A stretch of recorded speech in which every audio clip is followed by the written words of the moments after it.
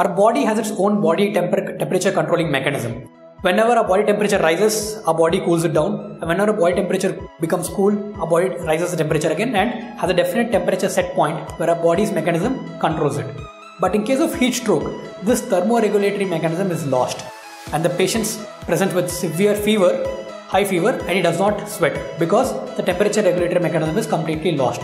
So in case of heat stroke, the only thing you can do to help the patient is shift into an emergency medical setting as soon as possible. There is no other intervention you can do where it will help the patient because the patient is usually not responding to your commands. You can't even make him drink water if you want to.